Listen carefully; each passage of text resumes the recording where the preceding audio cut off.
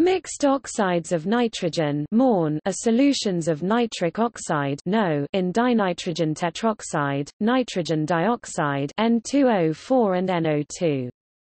It may be used as an oxidizing agent in rocket propulsion systems. A broad range of compositions is available, and can be denoted as MONI, where I represents the percentage of nitric oxide in the mixture, e.g. MON3 contains 3% nitric oxide, MON25 25% nitric oxide. An upper limit is MON40 40% by weight. In Europe MON 1.3 is mostly used for rocket propulsion systems, while NASA seems to prefer MON 3. A higher percentage of NO decreases the corrosiveness of the liquid, while the costs increase and the oxidation potential is decreased.